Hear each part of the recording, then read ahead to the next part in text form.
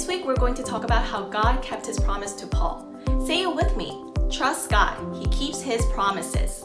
Sometime after Paul had been in Athens, he said, I need to go to the city of Rome and tell people about Jesus there.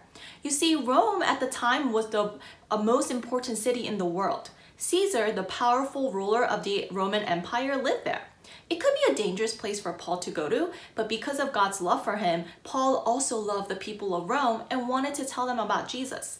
He knew that God the Holy Spirit would protect him. But it took Paul a long time to get to Rome. And let's hear what happened. So everywhere Paul went, he told the story of how God had saved him.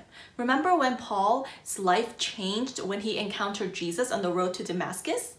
He wanted to tell the good news about Jesus to everyone.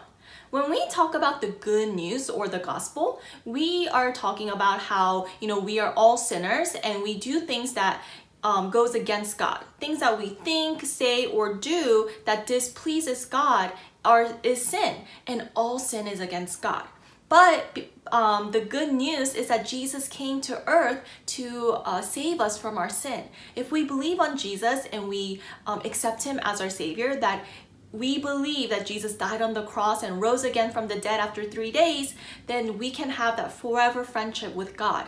And this friendship is not just on earth, but in heaven, and it's for eternity. And Paul wanted everyone to know this truth. So instead of going to Rome just yet, Paul headed back to Jerusalem to meet with the church there. But while he was in Jerusalem, the Jewish people there were really angry that Paul was preaching about Jesus, and they had him arrested. And that night when Paul was arrested, he had a very special visitor visit him. It was Jesus. Jesus appeared to him and said, "Take courage, as you have testified about me in Jerusalem, so you must also testify in Rome." You see, Paul wanted to go to Rome, but it was also God wanting Paul to go to Rome to to tell people about Jesus to the people in Rome. But you remember we just said how Paul was arrested? Paul was a prisoner for 2 years, and it took him 2 years while he waited to set sail to go to Rome. But God had not forgotten his promise. So after 2 years, finally, Paul set sail to Rome to go before Caesar.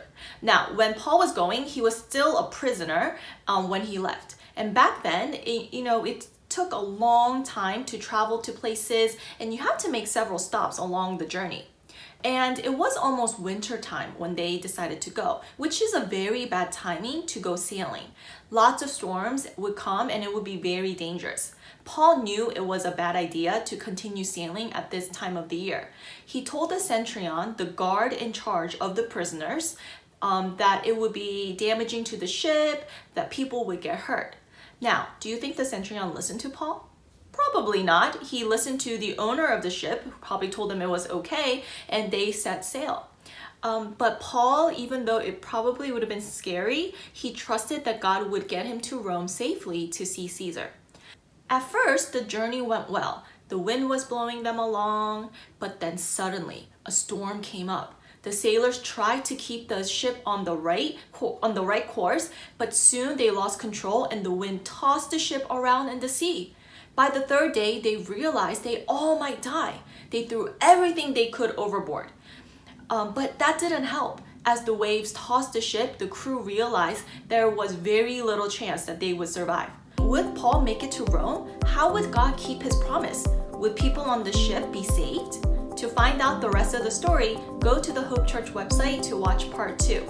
And remember, God keeps his promises.